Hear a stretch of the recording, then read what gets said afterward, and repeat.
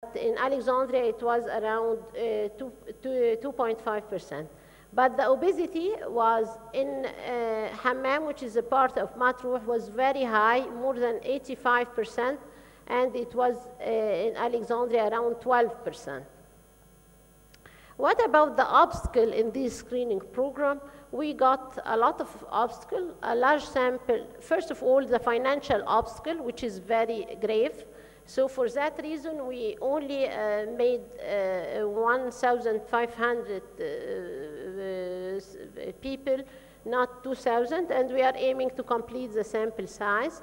Also, the large sample size was too many personnel are needed. These are part of the screening program in Siwa, in the military hospital there, for the male and female sector. And for that reason, we need a lot of personnel, a lot of house officers and students to be trained. And too many blood samples and urine samples. And too great burden on our central lab. For that reason, there is some slow progress for this project. There is only an obstacle that there is a dual data entry.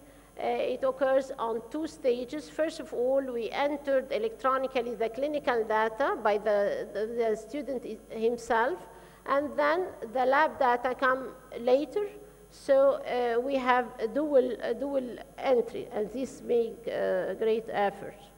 The history taking, the examination, and then all these data are entered, and when the data of the urine and blood sample come, we enter these data secondly.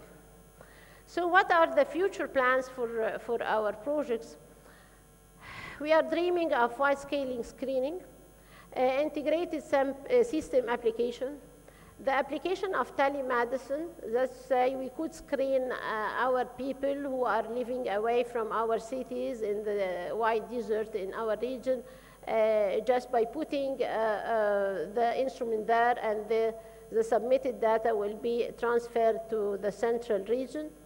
The application of the geographical information system, trying to find any link or ecological link, I mean. The environmental screening and link this data to the health data, and all of this aiming at the end for control programs, for sound control programs. We need all cooperation so as to prevent this lady to reach to disease machine. Thank you very much. Thank you, Hala, for entrance to the time. We have 5 minutes for questions. I would just like to congratulate Dr. El-Wakil for a wonderful work. And I think you're one of the few people who are looking at non-communicable disease, because there's no epidemic of CKD. The epidemic and the problem is aging and non-communicable disease. So well done, and also well done for combining education with screening. So fantastic work. Thank you.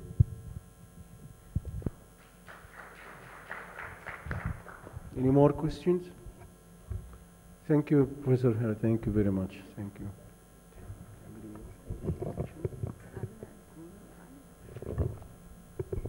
We now arrive to the end of the session. Thank you very much.